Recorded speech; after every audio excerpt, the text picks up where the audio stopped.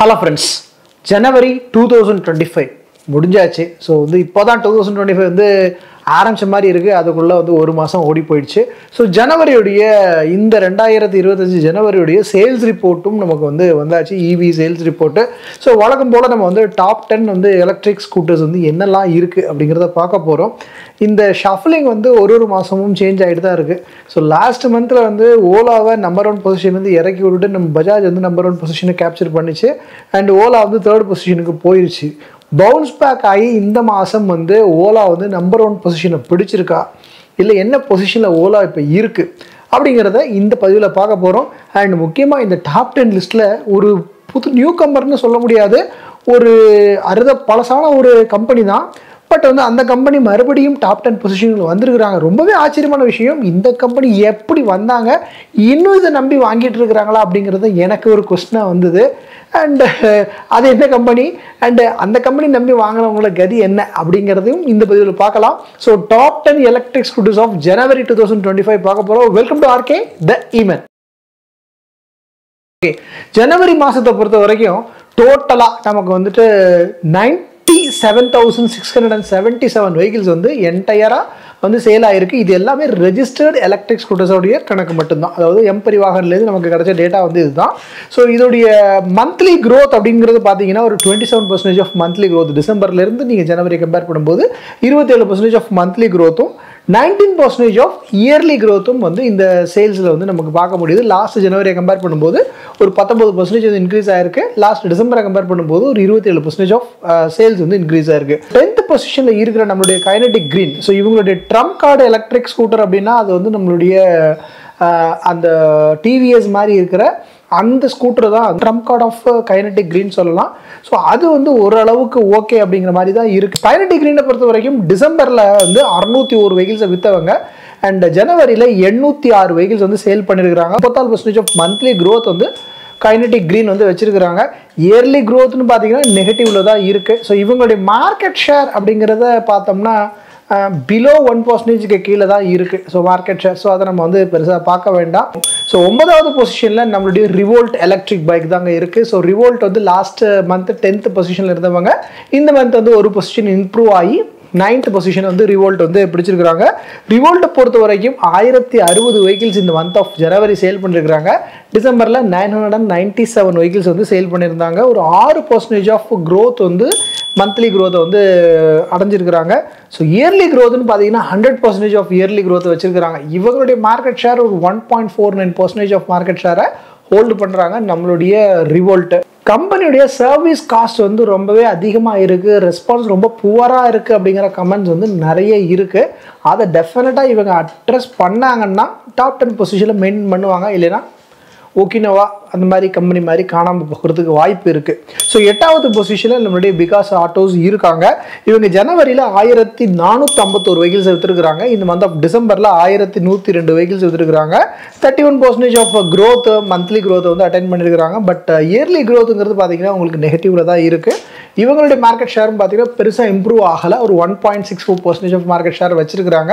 So RUI 350 அப்படிங்கிறது ஒரு scooter come bike, அதாவது நம்மளோட பஜாஜ் MIT இருக்குது பார்த்தீங்களா, இந்த மாதிரியான ஒரு காம்பினேஷனில் தான் அந்த RUI 350 கொண்டு வந்தாங்க. ஸோ அது பெரிய லெவலில் ஒரு சேஞ்ச் ஓவரை நம்மளுடைய பிகாஸுக்கு கொடுக்கல. பட் இவங்களோட ஆஃபர்ஸ் ரீசெண்டாக ஜனவரியில் நியூ இயர் ஆஃபராக இருக்கட்டும், பொங்கல் ஆஃபர்ஸாக இருக்கட்டும், நல்ல ஆஃபர்ஸ் கம்பெனிலேருந்து கொடுக்குறாங்க.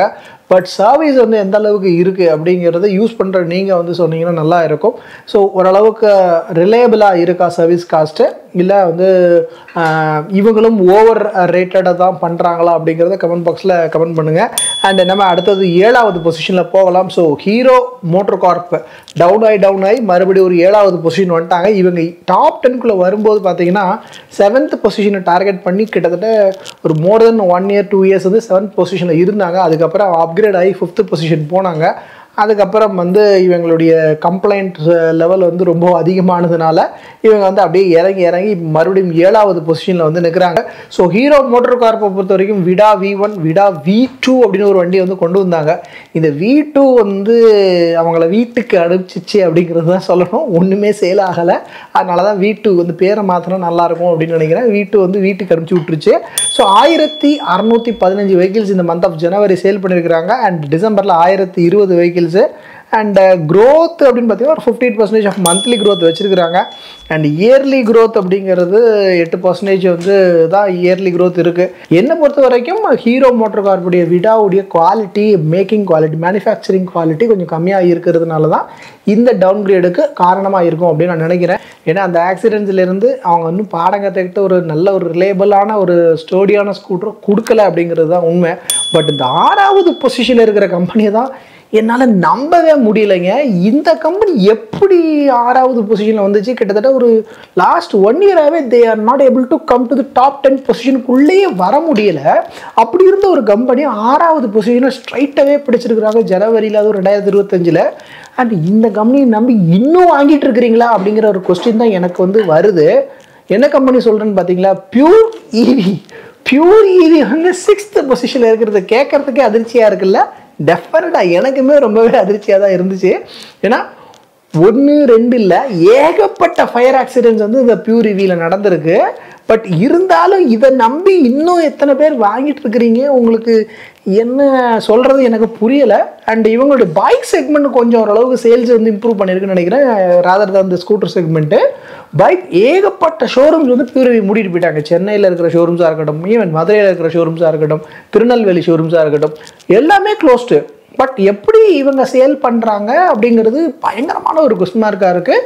அண்ட் அந்த பைக்ஸ் இப்போ ரீசெண்டாக கூட ஒரு அப்கிரேடடு பைக் வெர்ஷன் வந்து லான்ச் பண்ணியிருக்கிறத நான் கேள்விப்பட்டேன். ஸோ இந்த மாதிரியான பைக்கு செக்மெண்ட்டில் இன்னும் போய்கிட்டு இருக்கிறாங்களா அப்படிங்கிறது தெரியலை. பியூர் ஈவியை பொறுத்த வரைக்கும் அவங்க வந்து 1650 வெஹிக்கிள்ஸ்னால தான் சொன்னேன். ஹீரோ மோட்டார் கார்ப்பை கம்ப்ளீட் பண்ணிட்டாங்கன்னு சொல்கிறேன். அப்புறம் என்ன சொல்கிறதுன்னு தெரியலை. ஒரு 5% ஆஃப் க்ரோத் வந்து வச்சுருக்கிறாங்க பியூர் எனர்ஜி. ஒன்றும் சொல்கிறதுக்கு இல்லைங்க. 166% ஆஃப் ஆனுவல் க்ரோத் வச்சுருக்கிறாங்க. இவங்களுக்கு மார்க்கெட் ஷேர்லாம் ஒன்றுமே கிடையாது. பட் எப்படி வந்தாங்க அப்படிங்கிறது உண்மையிலே $1 மில்லியன் கொஸ்டின் அப்படின்னு தான் சொல்லணும். ஸோ நம்ம டாப் 5 பொசிஷனில் இருக்கிற எலக்ட்ரிக் ஸ்கூட்டர்ஸை பார்க்குறதுக்கு முன்னாடி ஆர்கே தீமேன சேனலை சப்ஸ்கிரைப் பண்ணாமல் பார்த்துட்டு இருக்கீங்கன்னா சப்ஸ்கிரைப் பண்ணிவிட்டு அப்படியே பெல் ஐகானை கிளிக் பண்ணுங்கள். அப்போ தான் என்னுடைய வீடியோஸ் எல்லாம் உங்களுக்கு வந்து டைம் டு டைம் வந்து உங்களை வந்து சேரும். 5th பொசிஷனில் இருக்கிறது நம்மளுடைய கிரீவ்ஸ், அதாவது ஆம்பயர் அப்படிங்கிற அந்த பிராண்டு தான் 5th பொசிஷனில் இந்த மாதமும் ஹோல்டு பண்ணிட்டு இருக்கிறாங்க.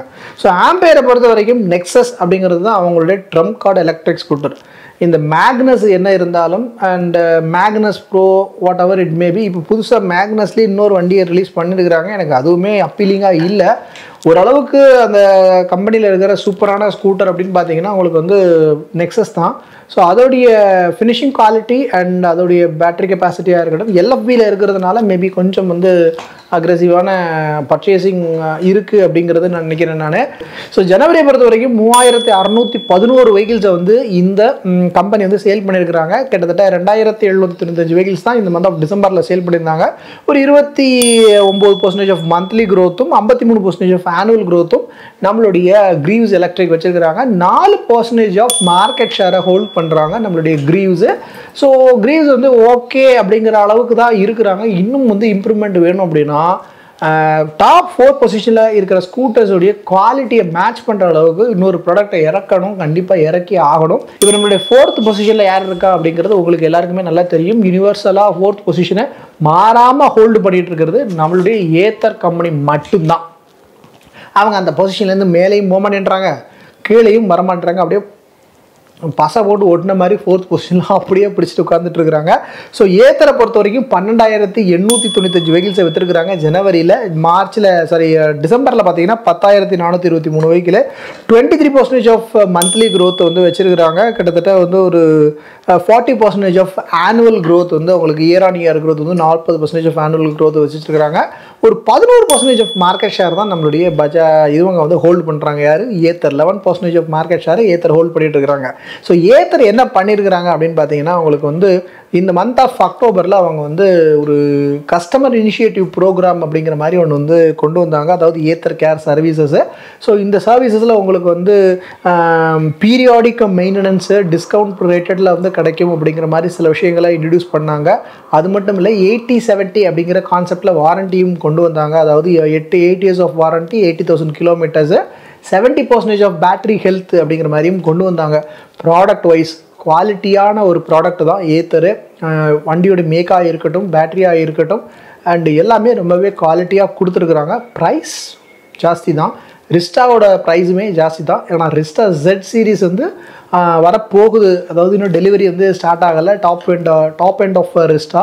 ஸோ இது ஆரம்பிச்சது அப்படின்னா உங்களுக்கு இன்னும் கொஞ்சம் வந்து சேல் இன்க்ரீஸ் ஆகும். பட் இவங்க வந்து ப்ரைஸை கொஞ்சம் அஃபோர்டபுள் கேட்டகரியில் கொண்டு வந்தாங்கன்னா நல்லா இருக்கும். பட் வந்து அது மட்டும்தான் இவங்களுடைய ப்ராப்ளம். மற்றபடி இவங்கள்ட்ட இருக்கிற இன்னொரு ப்ராப்ளம் என்னென்னா ஸ்பேர் பார்ட் காஸ்ட்டு வந்து கொஞ்சம் ஜாஸ்தியாக இருக்குது.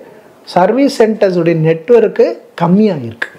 அதுவும் இம்ப்ரூவ் பண்ணணும். ஸோ ஓலா வந்து எப்படி வந்து இப்போ இந்த ரீசெண்டாக ஒரு 4000 ஸ்டோர்ஸ் வந்து நாங்கள் ஓப்பன் பண்ணுறோம் சொன்னாங்களோ அதே மாதிரி இவங்களுக்கு கொஞ்சம் வந்து சர்வீஸ் சென்டர்ஸை வந்து அதிகமாக கொண்டு வந்தாங்கன்னா நல்லாயிருக்கும்.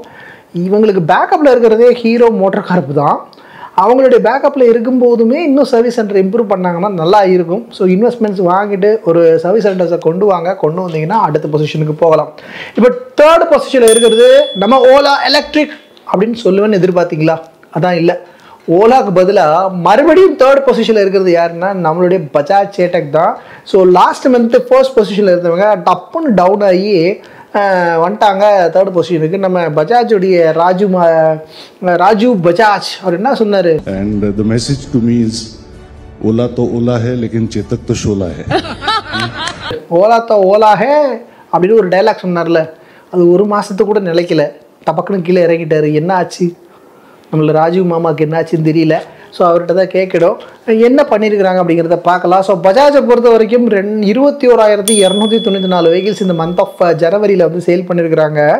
அண்ட் டிசம்பர் மாதத்தில் பார்த்தீங்கன்னா உங்களுக்கு வந்து இவங்க வந்து 18,276 வெஹிக்கிள்ஸை சேல் பண்ணியிருந்தாங்க. 16% ஆஃப் மந்த்லி க்ரோத் வச்சுருக்கிறாங்க. பட் 98% ஆஃப் ஆனுவல் க்ரோத் வச்சுருக்கிறாங்க.